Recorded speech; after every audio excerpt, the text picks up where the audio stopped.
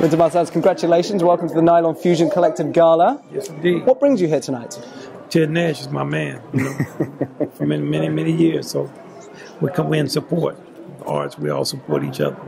9 Grammys, 5 decades of playing. What drives you to keep moving forward? I was raised around the music, and it's a blessing to play it and participate in people's lives with it.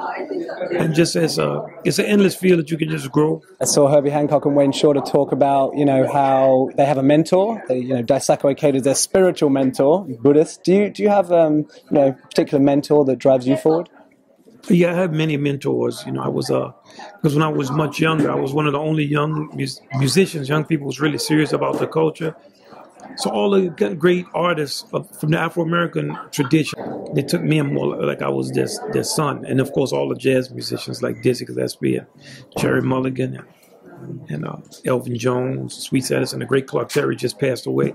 I was very close with all of them, some of them from when I was a teenager. So it's just to get deeper into the music and to be more for real and to testify to the value of our existence.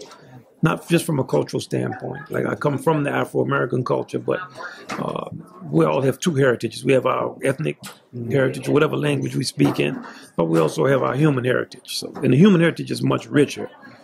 So for me, it's just to become deeper and be more engaged with the art and become more serious. And even no matter what direction our culture goes in, as it becomes less serious, I want to become more serious. So that was always my goal, even when I was in high school. And praise be to God, just have the opportunity to continue to develop and be serious. Truly inspiring. Yeah, the right. King of the House of Swing, Oh, no, Wynton. I'm not the king of it. The House of Swing doesn't have a king. Everyone's a king. Everybody's a king. Thank you so much for your time with me.